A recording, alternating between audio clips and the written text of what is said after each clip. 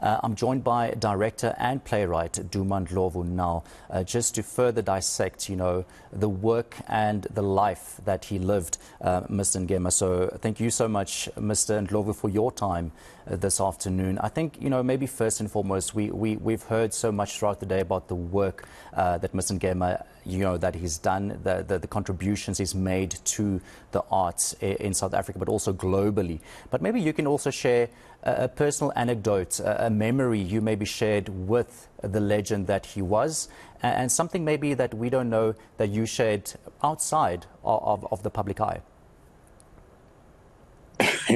And thank you for having me. It is a sad moment. A giant tree has fallen. But also it is times like this when we reflect on personal relationships and when we take a personal trip down memory lane. And it's very easy for me to choose a personal anecdote because it was told by him about a month or two ago. He went on some podcast and he was being interviewed, and he told the listeners about something that we did in New York when we bought a goat, slaughtered the goat, took it upstairs to my sixth floor apartment and slaughtered it and wore easy pants.